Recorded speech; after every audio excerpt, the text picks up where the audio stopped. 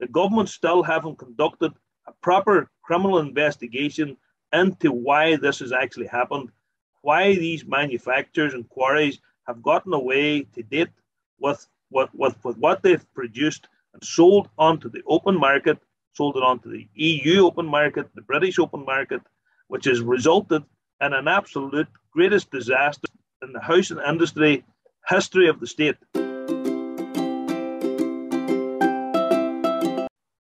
You're very welcome to Encompass Media. It's Tuesday, the 28th of March, 2023.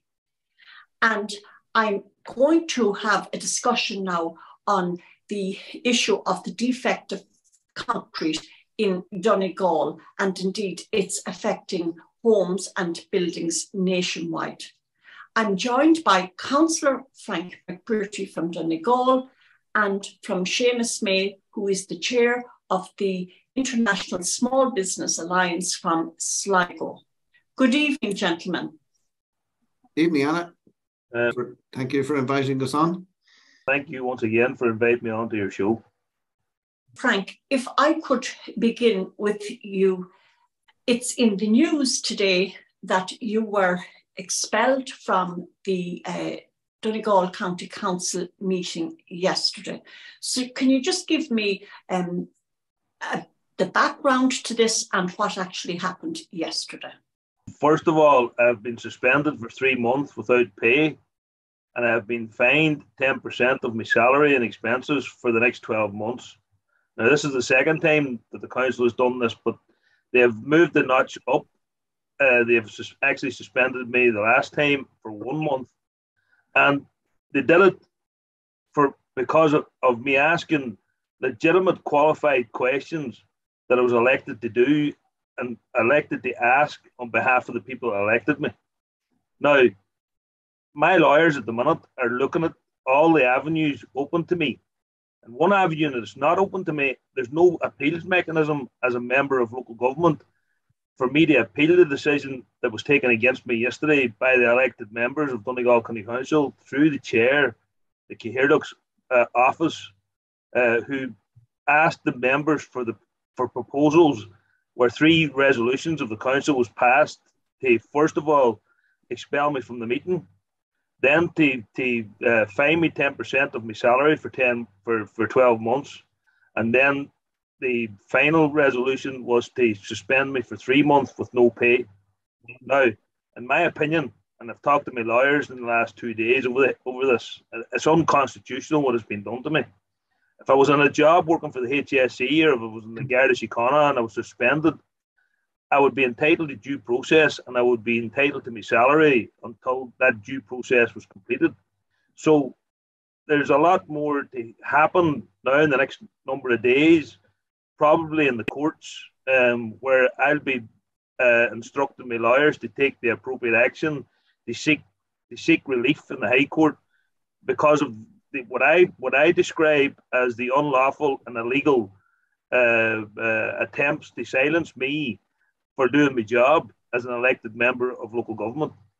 Frank, of course, the background to all of this is the mica damaged houses in Donegal, which you have been querying. Well, first of all, I don't want to correct you, but mica is not the issue in Donegal. The issue is reactive iron sulfide minerals are actually causing the problem, and the predominant one is pyrrhotite. Now, there's other reactive iron sulfide minerals that have also shown up that are devastating to the properties in Donegal. And people need to stop calling this the mica scandal, because what people should be calling it is the defective concrete scandal, because it's not just in Donegal that this scandal is actually happening. It's happening now all over the country, and it's even happening in Derry and Tyrone and County Fermanagh, and probably in other parts of the 6 counties, or as some people know it as Northern Ireland. And it's an island of Ireland problem now, and the authorities in Northern Ireland will have to now investigate and look at what they need to do to find out why products from Donegal were sold into counties Derry, County Tyrone and County Fermanagh that we know about, that are showing visual effects on these properties structurally that they look defective, similar to the effects of the properties in Donegal. Frank, what evidence have you to show that this is not a mica problem? Well, first of all, the evidence that we have is based on proper scientific testing conducted through our engineers with the help of Petrolab in Cornwall in the UK. My father, my cousin Breeze McConnell, and her husband Dermot Farrell from County Galway, and my cousin Kevin Conley and his wife Louise, they're the first homes in Donegal to have what's called a sulfate attack analysis conducted on their blocks. Now, when you test a block under IS 465, which in my opinion is a fraudulent standard created for this whole scandal, to allow the government out of a hole that they've created for themselves. And a test suite A is conducted first. A test suite B then brings back the percentage of mica or free muscovite mica. But it also shows, if you use Petrolab, a visual estimate of reactive iron sulfate minerals. Now, IS 465 actually has a test suite C mechanism, but it's only for pyrite. And that's for homes in Mayo, County Mayo, which is now extended to Cllr and Limerick under the testing process under IS 465.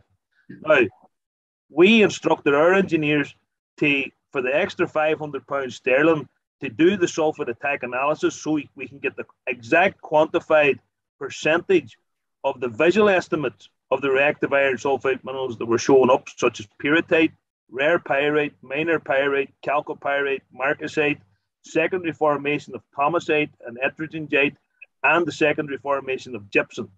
Now, the results have come back showing devastating levels of reactive iron sulfate minerals, predominantly pyrrhotite being the most dominant one. The permitted level under the EU standards is EN 12620 for aggregates and concrete, which is 0.1%, and EN 7713 is the standard for concrete itself and concrete products, and 0.1% permitted level is the level allowed in those standards. Now, those are the standards that should have been used for testing in Donegal, Mayo, and every other county. Now, IS 465 was deliberately, in my opinion, created in order not to tell the full facts of what the problems are in Donegal. Now, I'll give an example. In my own town of Raphoe, the council has been building 11 new social houses that went into administration. The contractor actually has gone into administration. But all the testing done on that brand new development was done under EN 7713, which is the European standard, a British recognised standard, and an Irish recognised standard, and the National Standards Authority of Ireland's standard recommendation for that is SR 325. Now, you have to ask yourself the question, why is the local authority testing a new property under the EU standard and not using the standard that they helped design and create, which is IS 465, the Irish defective concrete block standard for defective concrete blocks in Donegal that are affected by mica only and pyrite in County Mayo only. Now, these are huge questions that need to be answered. In my opinion, a public inquiry is the only way that we'll get the full truth about what the government has done in this cover-up to date. Frank, what you have been saying there is very, very technical for the uninitiated like myself. But what I'm picking up from you is the fact that the majority of houses across Ireland that are crumbling, as it were, from defective concrete will not come under the government's compensation scheme because of the standard that they are using to assess the damage to the houses. Is that what you're saying, quite simply? Yeah, but to make it simple, mica is not the problem. Mica is not a reactive mineral. So the cracking, the swelling, and the eventual crumbling over time of the concrete block is not caused by free muscovite mica. And that's a scientific fact. What is actually causing it? And we have the scientific evidence now to prove it, that it's reactive iron sulfide minerals that are causing the cracking, the swelling, and the eventual crumbling. The word progressive is the word that we need to be using, because this problem is going to become more progressive. Every day it keeps going on, and every day that you retain the blocks and the concrete foundations that are in your home, it becomes a progressive problem on a daily basis. If I could turn to you now, Seamus. Seamus, you have a background in the concrete industry. Tell me about it. Yes, Anna. Well, my family have been in the cement, quarry, concrete, tarmac, ready-mix business since the 1950s. So we're second generation in the industry. It's well known to a lot of people anyway that I have issues with the industry, and my issues are that the industry has become well, right back since the 1960s, very, very corrupt. And I can explain that on this show, but I can explain it separately in another interview. But the bottom line is that so powerful has the industry become that they literally were able to write their own standards.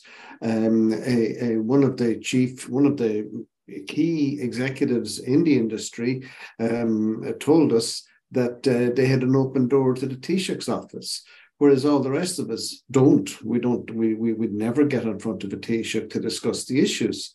So like, I'm coming here from a different place than Frank. I'm coming from a different place than the likes of Enda Craig.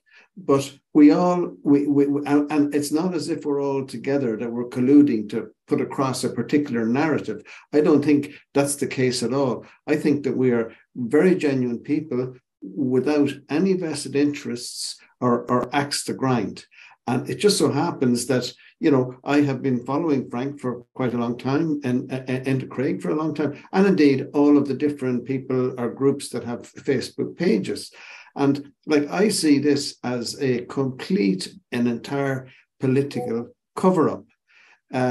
The politicians have grabbed hold of the narrative, and because a lot of the groups are run and are represented by people that don't have the experience, don't have the knowledge, and I've been saying all the time, people that are very, very naive. And this is why the government are playing ducks and drakes with the victims. Like, the fact of the matter is, all of these houses, not only in Donegal, but probably in 12, 13 counties now, and maybe expanding, these people and the contractors who built their houses were all bought these products in good faith.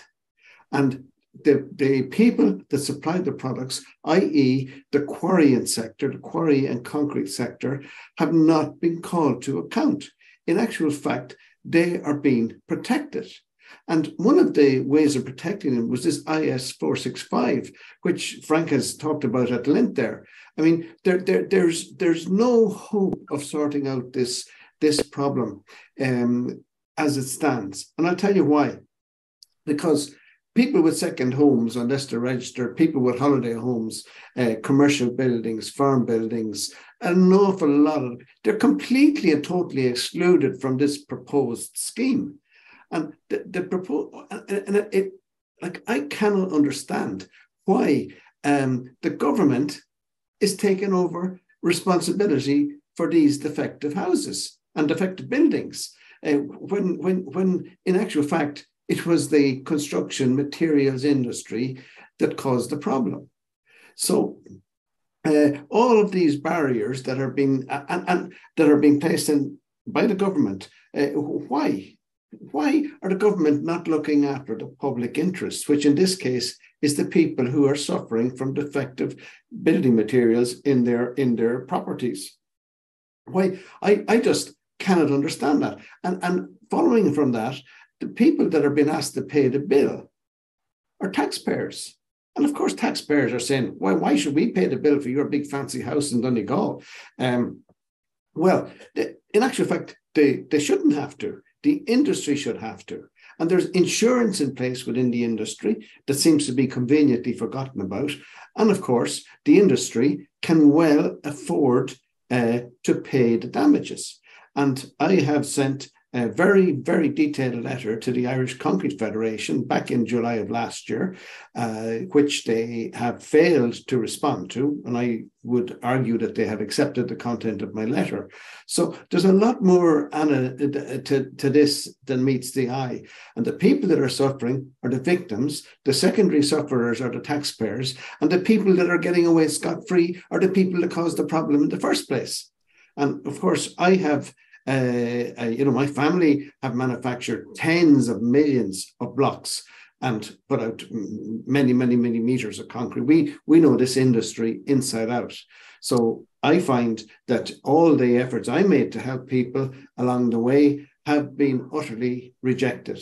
And I believe that is because the government know who the threats are, and they use their influence on naive people to exclude people that really can contribute to sorting out this issue. Seamus, you mentioned there at the outset that the representatives of the concrete industry have an open door to the Taoiseach. And, in recent times, it has been a bit like musical chairs. Are you speaking about the current Taoiseach, or are you speaking about a former Taoiseach? No, that's a very good point, Anna. I'm actually speaking about all the Taoiseach over the years. And I can actually mention the Fianna Fáil, Fine Gael, Labour, the Progressive Democrats and the Green Party. All of these parties have been involved in protecting, aiding and abetting the misconduct that has been taking place in the construction materials industry for many decades. And I can go back to the 1960s to explain what has been going on. So no, it's the Taoiseach's office, as in whoever happens to be Taoiseach. I know, I didn't mention Sinn Féin there because Sinn Féin have never been in power. So I can't say what Sinn Féin would do or will do if they get into power. But I'm talking about the parties that have been in power. They all have succumbed to corruption. Sometimes it's real, raw, naked corruption. Sometimes it's just legal corruption.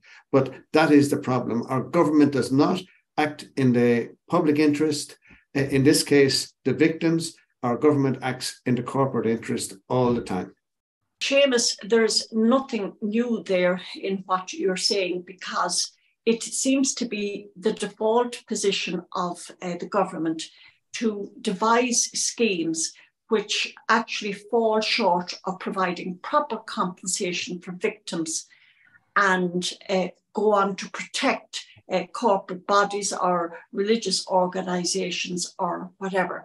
And we saw it most recently in the redress scheme for children who spent less than 6 months in the mother and baby homes. They are excluded from the redress scheme that announced by Minister Roderick O'Gorman before Christmas.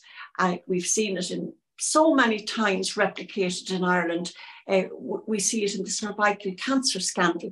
And now it's going to be in the COVID vaccine scandal in the years ahead, because the government has indemnified the manufacturers of the COVID vaccines from any damages that might occur as a result of receiving one of these vaccines. So what you've been saying there, Seamus, is just par for the course. If I could go back to you. Sorry, Anna, if I can come in just once more, I want to make one more further point. You cannot go to a pub or a restaurant or a coffee morning or a chit chat, but you hear about the corruption in Ireland.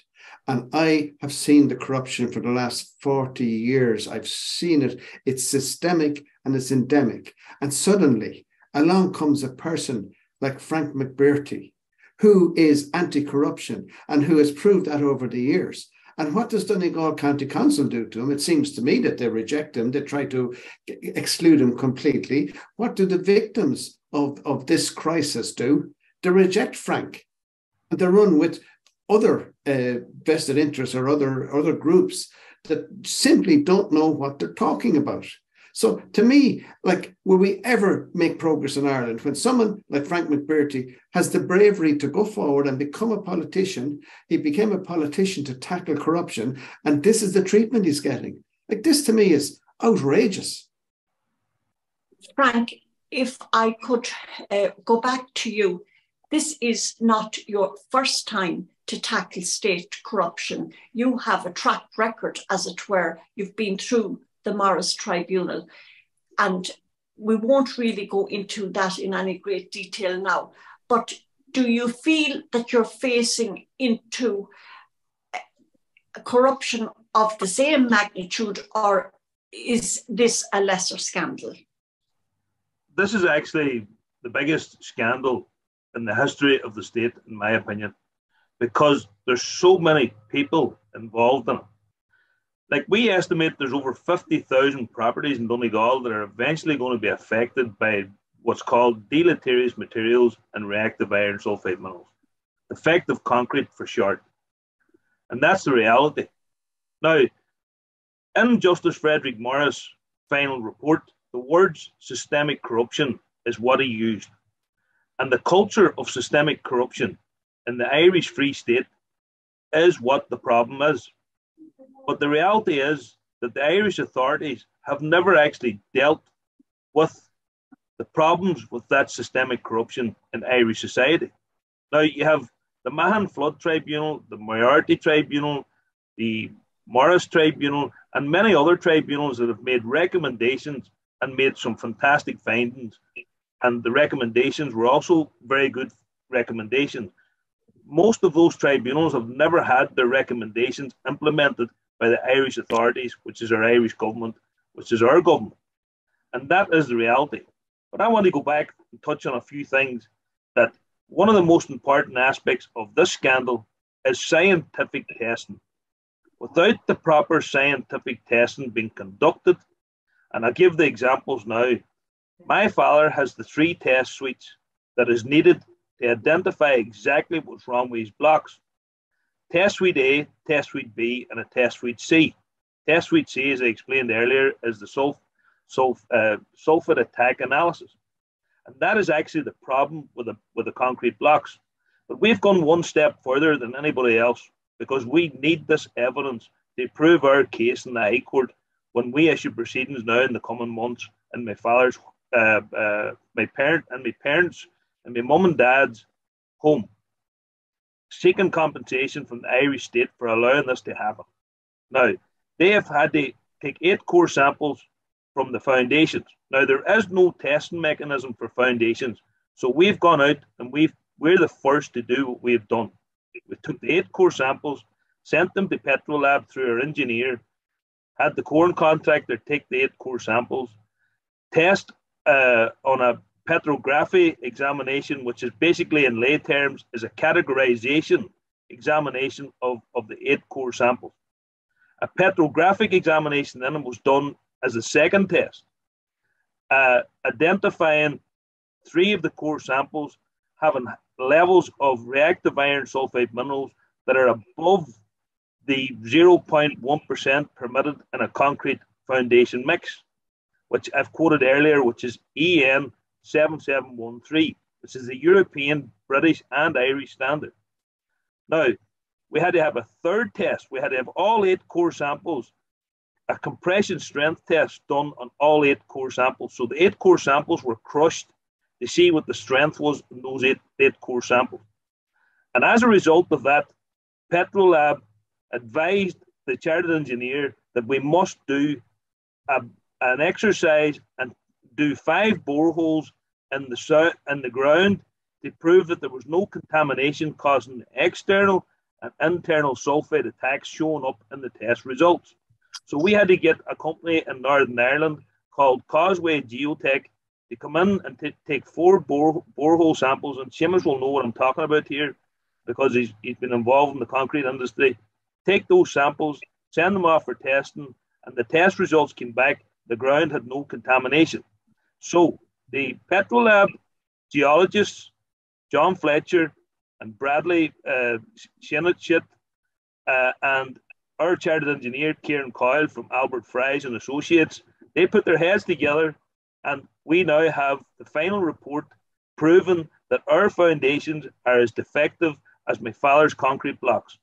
And that is what everybody needs, the scientific evidence to prove their case. Now, what the Irish government should have been doing, they should have been doing all this testing for all property owners, because, as Seamus said earlier, the people, the property owners, the business owners, they didn't cause this. This was caused by an industry that is self-regulated, which should now change immediately with legislation being passed in the Dáil and make it a regulated industry with proper oversight, proper policing of the industry, because building control and market surveillance is there at the minute to police an unregulated industry is not working. And I'll give an example of that. Donegal County Council have no record since 2001, since the industry became self-regulated, have no record whatsoever of building control or market surveillance whatsoever on Donegal manufacturers or quarries. And that's where the root of this problem lies. There is no proper oversight. It's similar to what happened in Garda Síochána. They had no proper oversight, no proper policing of who polices the police, as people used to say in the commentary and the many interviews that I was interviewed on about Garda corruption. We have nobody policing the concrete industry and the quarry industry in Ireland. And that is the root of the problem. And until the Irish government puts together a proper oversight body, a proper ombudsman in place, and a proper mechanism to ensure that they don't cheat the system and that they abide to the European standards set down. Because the Irish government, whether they like it or not, they've allowed companies in this country to cheat the system. They've broken EU laws, they've broken British laws, and they've broken Irish laws that they must adhere to during the manufacturing process. And those laws are being broken. But the Irish government are hiding behind the fact, we haven't broken any of these laws. We have a mechanism with building control and market surveillance that ensures that these manufacturers adhere to the manufacturing process, which they're not. And the test results, over 600 test results now from Petrolab sitting in the application section of the Donegal County Council, proves that these manufacturers did not adhere to the standards that they're supposed to adhere to when they were manufacturing concrete blocks and concrete foundations. But the problem is the government has known for a long time that these houses will last probably for another 25 to 30 years before they become inhabitable. And what they've given us is a partial fix to replace the outer skin of the blocks, hoping that the inner skin will last longer, which is not the case, because a lot of the test results that I have examined through people who've sent them to me asking me opinion on them, they're actually showing weaker in the inner leaf because of the load-bearing part of the house is the inner leaf of the house. So it's a cheap, nasty scheme created to get the government out of a hole for a period of time. As an alcoholic would say, one day at a time. And that's the way the politicians, in my opinion, are looking at this. Some other government will have this headache down the road, 5 years down the road. The next government will say the same, pass it on. And I believe the word progression is only just starting in this scandal, because this scandal hasn't manifested yet on how bad it's actually going to be, because a lot of these properties are going to get worse as time goes on if they're not completely demolished with an option one and a scheme that's going to cover 100% redress, and a scheme that's going to give you the most important thing, which is the correct engineering solution based on your scientific test results, testing for everything. There's a huge amount to unpack there in what you have just said, Frank. If I can go to you now, Seamus, perhaps you might give us a final view on this topic. Well, Anna, I have listened to Frank at length tonight. I've listened to his last piece. And if Frank was saying something wrong, I would be the first to stand up. but Frank is bang on the button. He actually mentioned that the government and successive governments, and that includes civil servants and the various regulators, didn't enforce. I would go further, much further, and I can prove it. The government and all its machinations have protected and aided and abetted the criminality that is within the construction material sector. And, you know, if I'm signing off on this, I say, why again? Why taxpayers? Why not go to the people that caused the problem in the first place? Okay, let taxpayers pick up whatever's left over. But Frank is right. This is typical civil service government behavior, and it's an absolute and total waste of time because it's not even tackling the problem.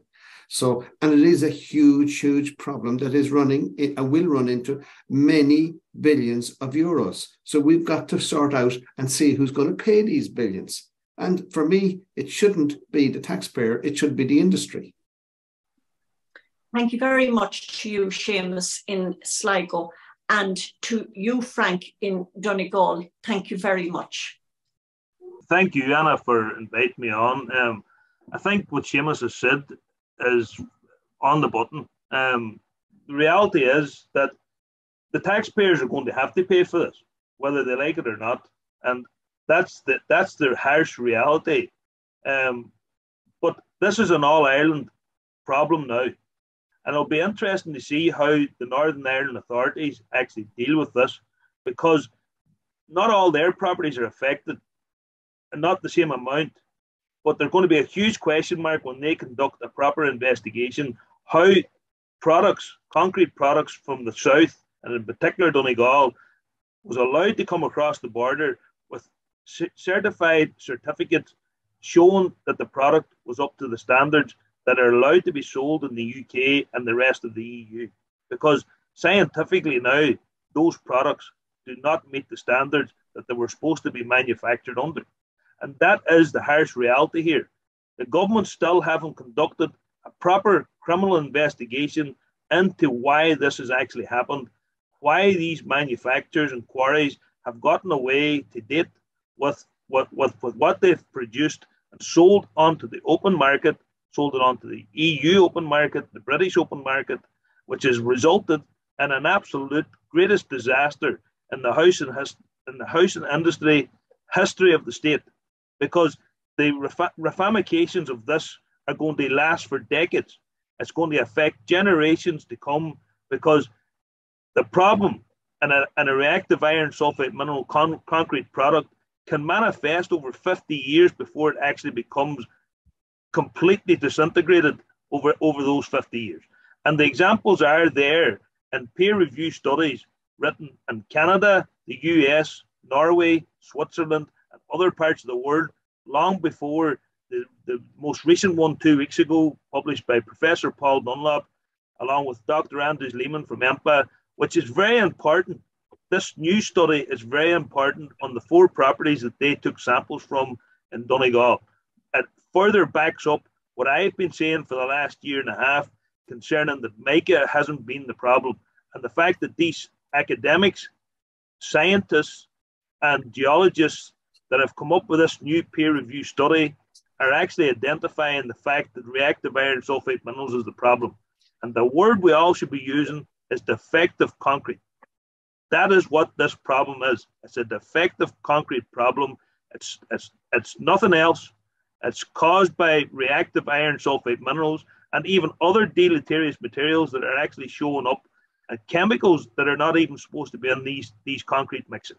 So it's a multitude of issues that the Irish government have restricted Donegal to Maye only and pyrite only in County Mayo and now Cllr and Limerick. Thank you very much for that, Frank. And once again, thanks also to Seamus. To you who have been watching, I thank you for taking the time to watch this video. Compass Media is a news and media platform. All of the work is done by volunteers. We never ask for subscriptions, but we do ask you to share out this video to get word out to a much wider audience, because it is only when people at a grassroots level mobilise and press for change that we'll actually see hopefully the beginning of redress for the unfortunate people who are affected by this defective concrete. Until we meet again on Cllr Media, Bamut Day Arif Cllr.